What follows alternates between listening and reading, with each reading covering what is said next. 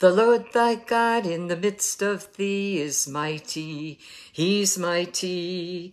He will save, he will rejoice over thee with joy, with joy.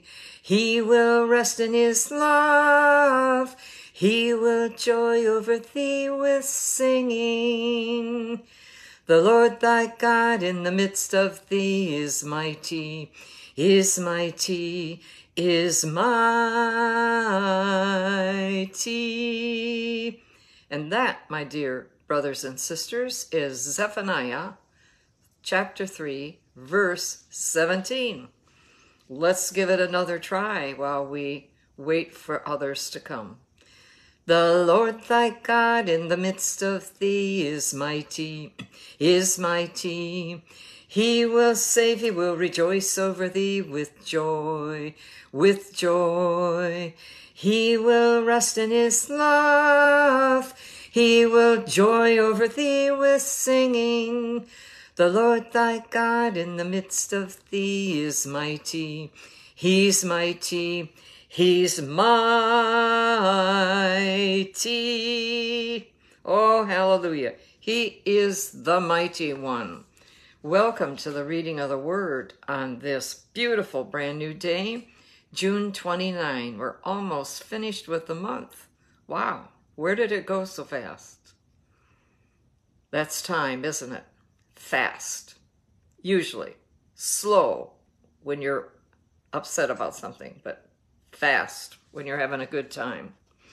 Well, let me tell you, that is such a revelation to me that he will save, but he will rejoice over thee with joy. Do you know that God rejoices over you with joy? Yes, he will rest in his love. He will joy over thee with singing. The Lord will sing over you. So isn't it wonderful to know that the Word of God actually states that? So today we are continuing on with Beit Melechem, 2 Kings. We are up to chapter 15 today, chapter 15. So let's be right about it. I'm going to have myself one sip, and then here we go.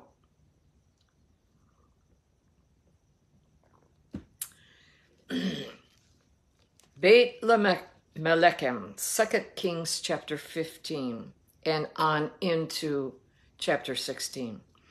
In the 27th year of Jeroboam, king of Israel, Azariah the son of Amaziah, king of Judah, became king.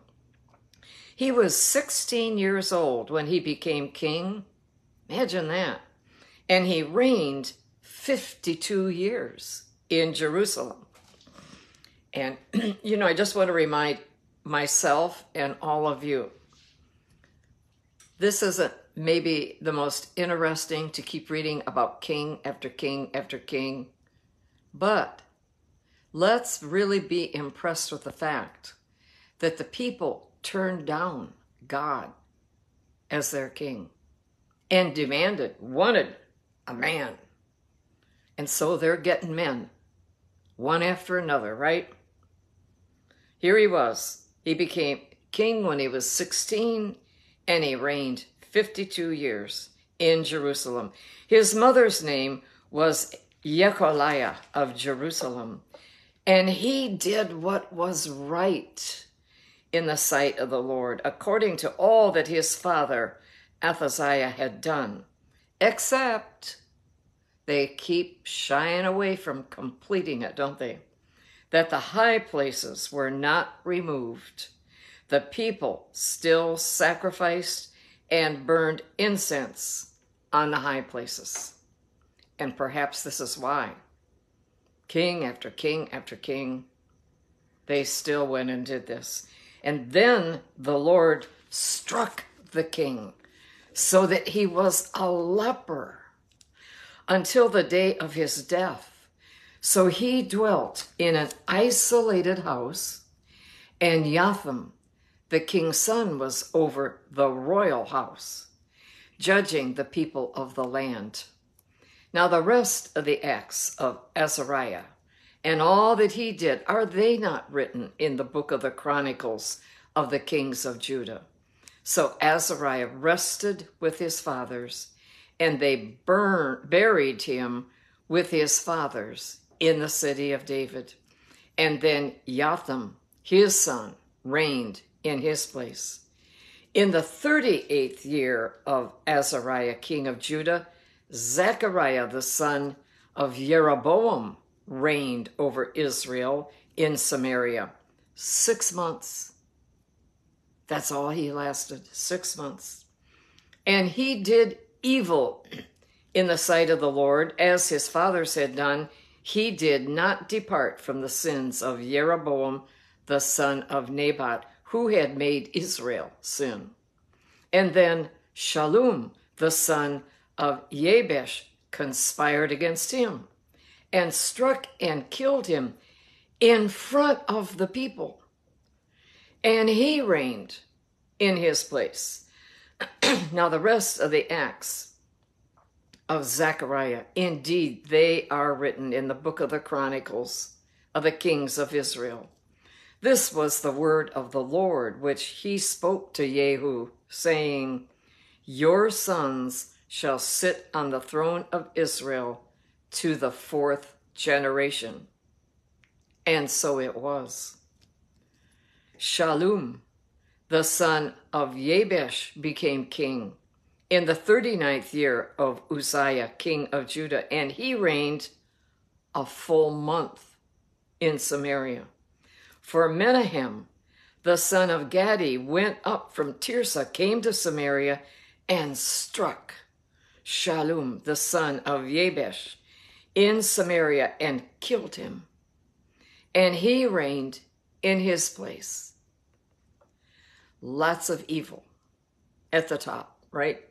Envy, willing to kill to take over. Now the rest of the acts of Shallum and the conspiracy which he led, indeed, they are written in the book of the Chronicles of the kings of Israel. And then from Tirzah, Menahem attacked Tiphsah, all who were there, and its territory, because they did not surrender. Therefore he attacked it. All the women there who were with child, he ripped open. This was a very evil, fierce man. In the 39th year of Azariah, king of Judah, Menahem, the son of Gadi, became king over Israel and reigned 10 years in Samaria. And he did evil in the sight of the Lord.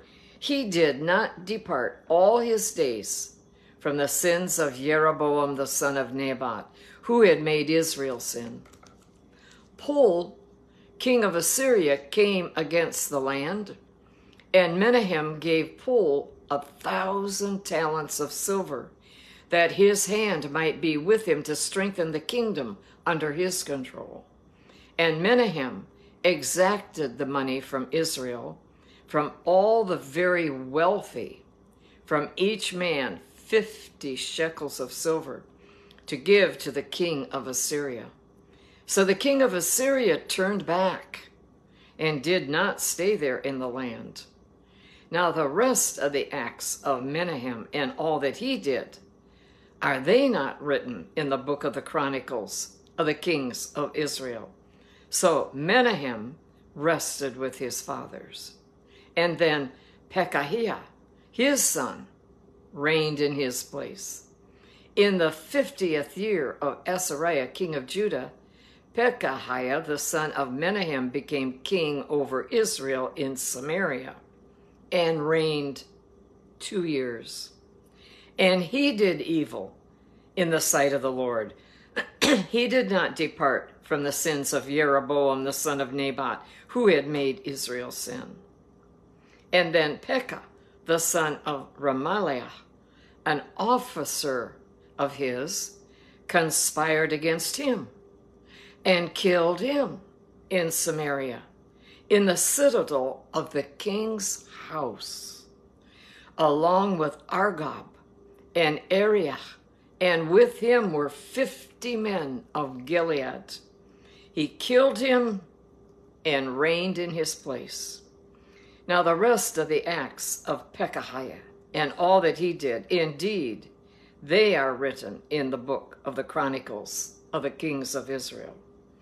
In the 52nd year of Azariah, king of Judah, Pekah, the son of Remaliah, became king over Israel in Samaria, and he reigned 20 years. And he did evil in the sight of the Lord.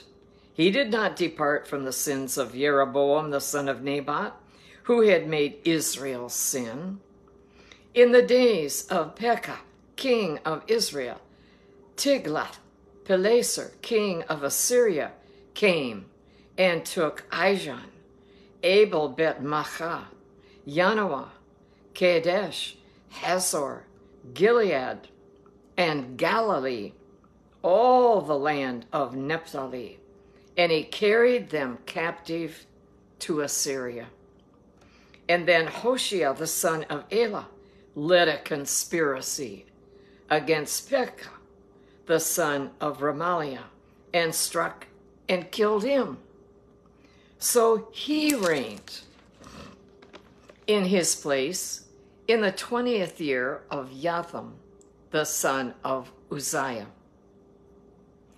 Now the rest of the acts of Pekah and all that he did, indeed, they are written in the book of the Chronicles of the kings of Israel. In the 2nd year of Pekah, the son of Remaliah, king of Israel, Jotham, the son of Uzziah, king of Judah, began to reign. He was 25 years old when he became king, and he reigned 16 years in Jerusalem. His mother's name was Yerusha, the daughter of Zadok. Ah, hallelujah. Boker Tov, Scott, nice to have you join us. Hallelujah. In Hebrew are called Bamot, pronounced Bamot. Wonderful. I love it when you school me in pronunciations. I need help. And he did what was right, praise God, in the sight of the Lord. He did according to all that his father Uzziah had done. However, the high places were not removed. The people still sacrificed and burned incense on the high places. He built the upper gate of the house of the Lord. Now the rest of the acts of Jotham and all that he did, are they not written in the book of the Chronicles of the kings of Judah? In those days the Lord began to send Rezin, king of Syria, and Pekah, the son of Remaliah, against Judah. Here we go again. So Jotham rested with his fathers and was buried with his fathers in the city of David, his father.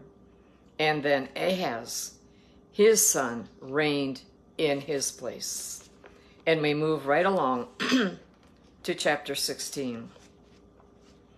In the 17th year of Pekah, the son of Remaliah, Ahaz, the son of Jotham, king of Judah, began to reign. Ahaz was 20 years old when he became king, and he reigned 16 years in Jerusalem, and he did not do what was right in the sight of the Lord his God, as his father David had done. But he walked in the way of the kings of Israel. Indeed, he made his son pass through the fire, according to the abominations of the nations whom the Lord had cast out from before the children of Israel. Now they've sinned right back down to the enemies. And he sacrificed and burned incense on the high places, on the hills, and under every green tree. And then Rezin, king of Syria, and Pekah, the son of Remaliah, king of Israel, came up to Jerusalem to make war. And they besieged Ahaz, but could not overcome him. At that time, Rezin, king of Syria, captured Eilat for Syria and drove the men of Judah from Eilat. And then the Edomites went to Eilat and dwell there to this day. So Ahaz sent messengers to Tiglath-Pileser, king of Assyria, saying, I am your servant and your son. Come up and save me from the hand of the king of Syria and from the hand of the king of Israel, who rise up against me. And Ahaz took the silver and the gold that was found in the house of the Lord and in the treasuries of the king's house, and sent it as a present to the king of Assyria. So the king of Assyria heeded him, for the king of Assyria went up against Damascus and took it, carried its people captive to Kir, and killed Rezin. Now King Ahaz went to Damascus to meet Tiglath-Pileser, king of Assyria, and saw an altar that was at Damascus. And King Ahaz sent to Uriah the priest the design of the altar and its pattern, according to all its workmanship. Was this a good thing, Scott?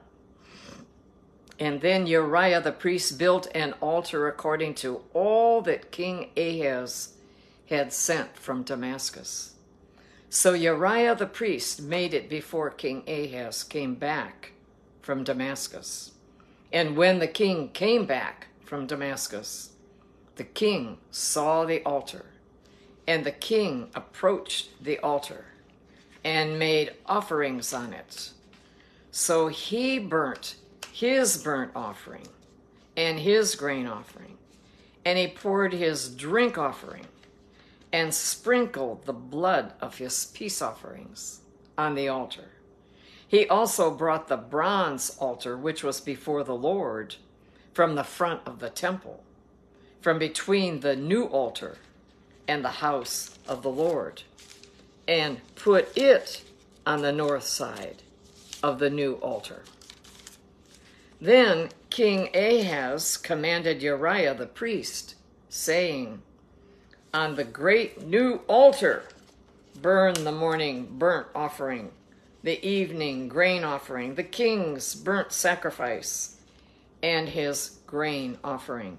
The king's burnt sacrifice and his grain offering with the burnt offering of all the people of the land, their grain offering and their drink offerings, and sprinkle on it all the blood of the burnt offering and all the blood of the sacrifice.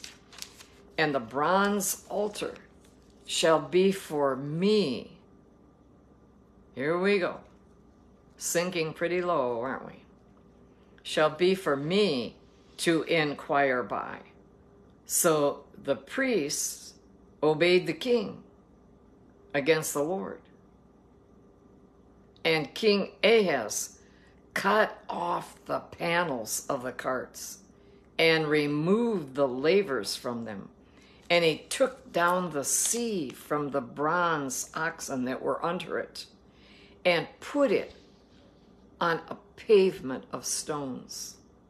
Also, he removed the Sabbath pavilion which they had built in the temple, and he removed the king's outer entrance from the house of the Lord on account of the king of Assyria.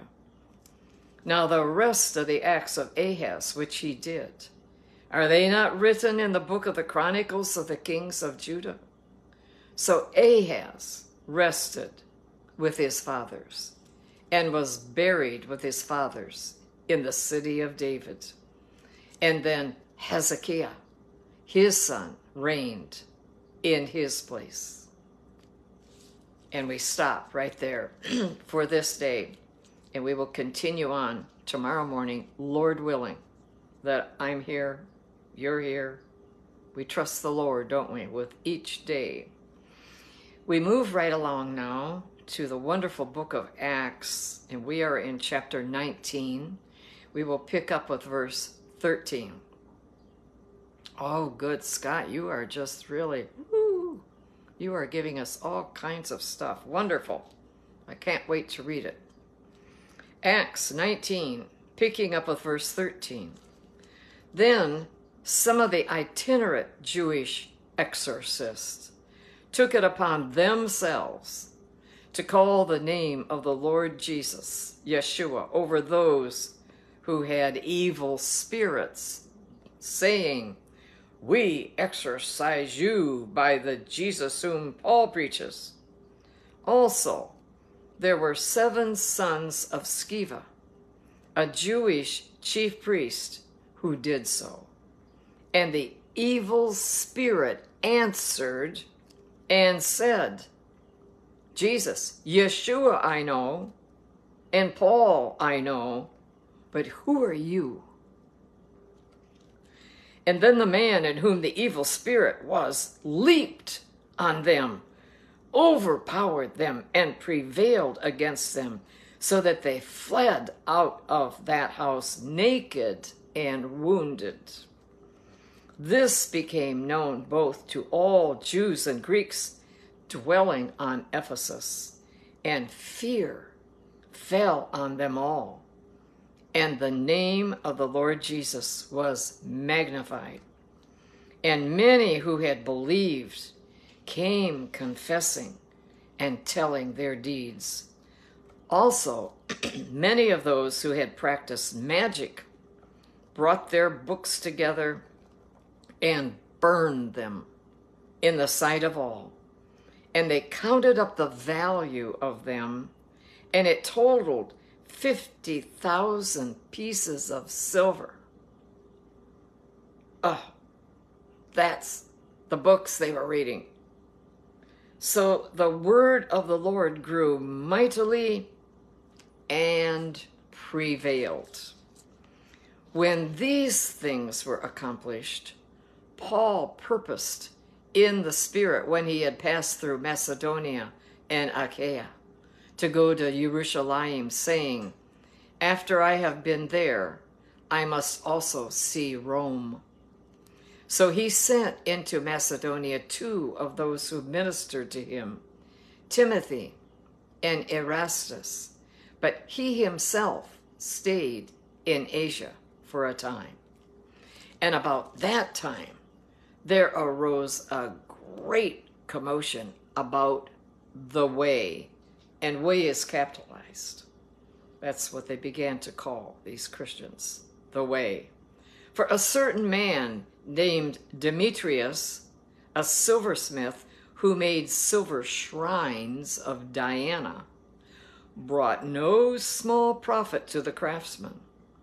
He called them together with the workers of similar occupation, and he said, "Men, you know that we have our prosperity by this trade. Moreover, you see and hear that not only at Ephesus, but throughout almost all Asia, this Paul has persuaded and turned away many people, saying that they are not gods which are made with hands. So not only is this trade of ours in danger of falling into disrepute, but also the temple of the great goddess Diana may be despised, and her magnificence destroyed, whom all Asia and the world worship." Now when they heard this, they were full of wrath and cried out, saying, "Great is Diana of the Ephesians." So the whole city was filled with confusion and rushed into the theater with one accord, having seized Gaius and Aristarchus, Macedonians, Paul's traveling companions. And when Paul wanted to go into the people, the disciples would not allow him. And then some of the officials of Asia, who were his friends, sent to him, pleading that he would not venture into the theater. Some therefore cried one thing and some another, for the assembly was confused, and most of them did not know why they had come together. Talk about confusion. And they drew Alexander out of the multitude, the Jews putting him forward. And Alexander motioned with his hand and wanted to make his defense to the people. But when they found out that he was a Jew, all with one voice cried out for about 2 hours, "Great is Diana of the Ephesians! Great is Diana of the Ephesians!" 2 hours. And when the city clerk had quieted the crowd, he said, "Men of Ephesus, what man is there who does not know that the city of the Ephesians is temple guardian of the great goddess Diana, and of the image which fell down from Zeus?" Excuse me? The image which fell down from Zeus? "Therefore, since these things cannot be denied, you ought to be quiet and do nothing rashly.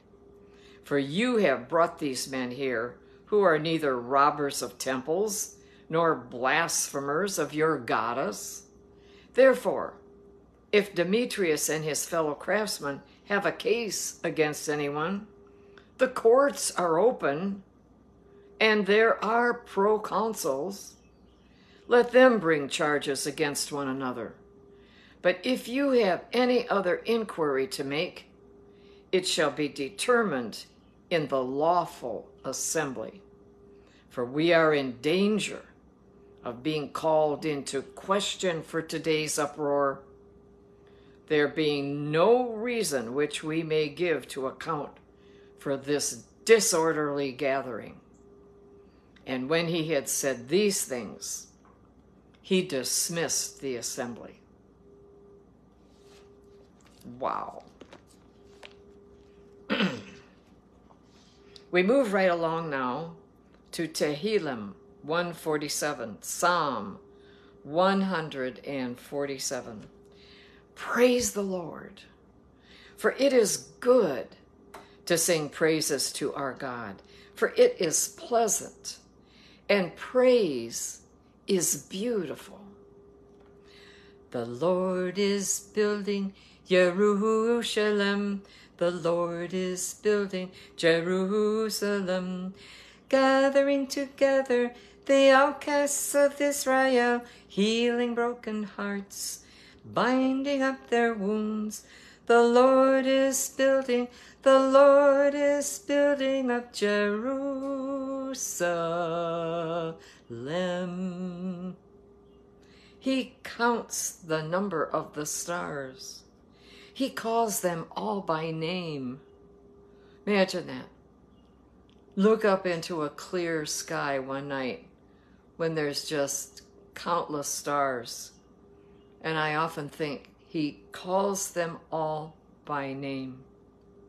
Great is our Lord and mighty in power. His understanding is infinite. The Lord lifts up the humble. He casts the wicked down to the ground. Sing to the Lord with thanksgiving. Sing praises on the harp to our God, who covers the heavens with clouds, who prepares rain for the earth, who makes grass to grow on the mountains. He gives to the beast its food, and to the young ravens that cry. He does not delight in the strength of a horse. He takes no pleasure in the legs of a man. The Lord takes pleasure in those who fear him, in those who hope in his mercy. Praise the Lord, O Jerusalem. Praise your God, O Zion. For he has strengthened the bars of your gates. He has blessed your children within you. He makes peace in your borders and fills you with the finest wheat. He sends out his command to the earth. His word runs very swiftly. He gives snow like wool. He scatters the frost like ashes. He casts out his hail like morsels. Who can stand before his cold? He sends out his word and melts them.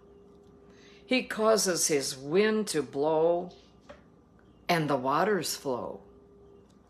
He declares his word to Jacob, his statutes and his judgments to Israel. He has not dealt thus with any nation.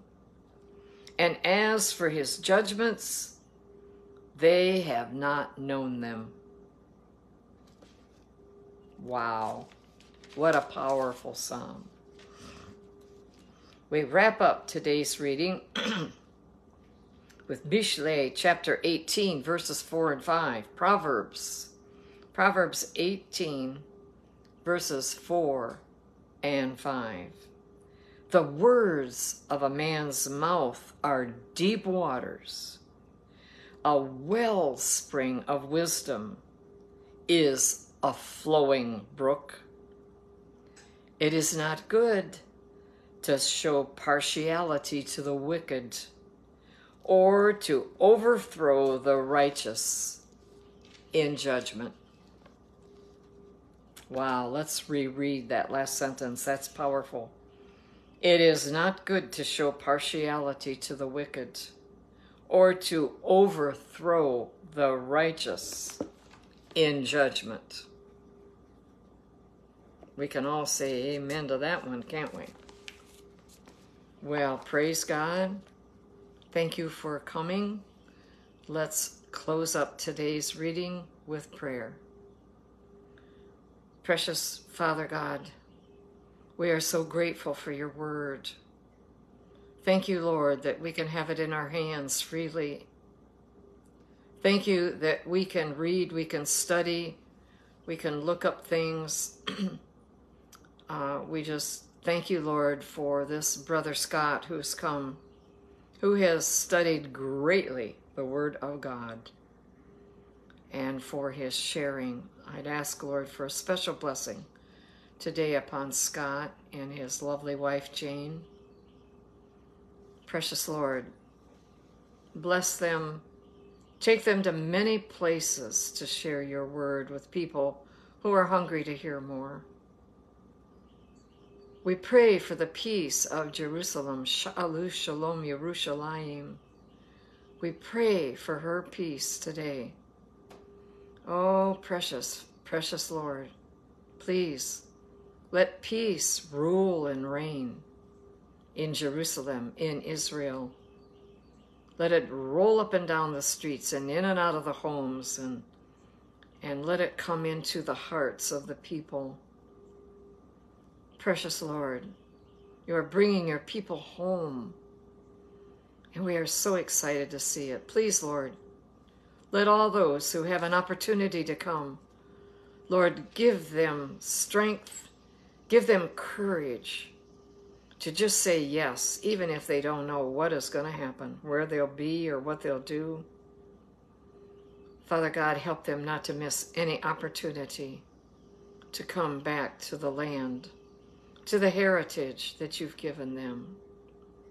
This is a great ingathering time, and it's so exciting to see.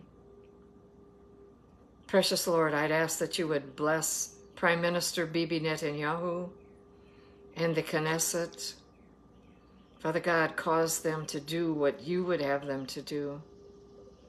Cause them to honor you and to love the land and love their people.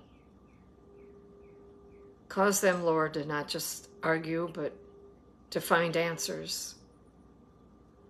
And we will thank you, for it is your right hand over them that causes these things.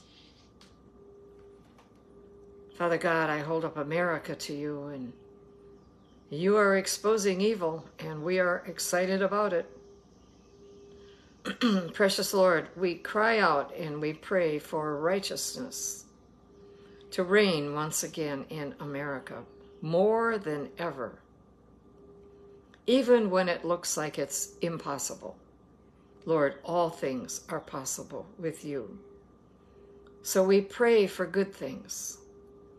And we'd ask, Lord, that you would take evil people out of offices, people who are not working in love with you or for you or according to your word, but against everything that is righteous. Precious God, we'd ask that you would remove them and that you would reveal unto us who to vote for when that time comes. Lord, let many good things happen this time in the coming election. Many good things.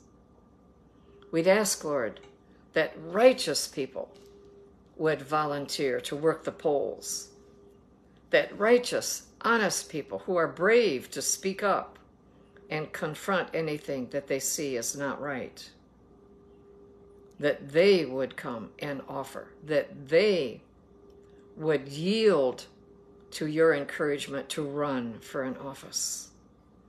Precious God, we pray for righteous people to run and to come into these offices and to bring a great change.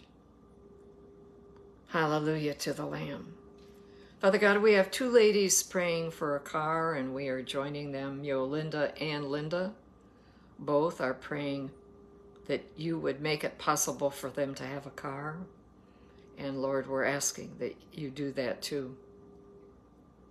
Praise your wonderful name. Lord, I'm asking that you hear all of the prayer requests of the people who have come, the people who will come later, that they will get down to business with prayer with you, that they would open up your word, and that they would read out loud with their own voices so that their ears hear, so that faith can come by hearing, and hearing by your word. We give you praise for that, Lord. And all of God's people cried a hearty amen and went about serving the Lord today. Love you all so much. Thanks for coming, Scott. God bless each and one of you, brothers and sisters. Bye-bye.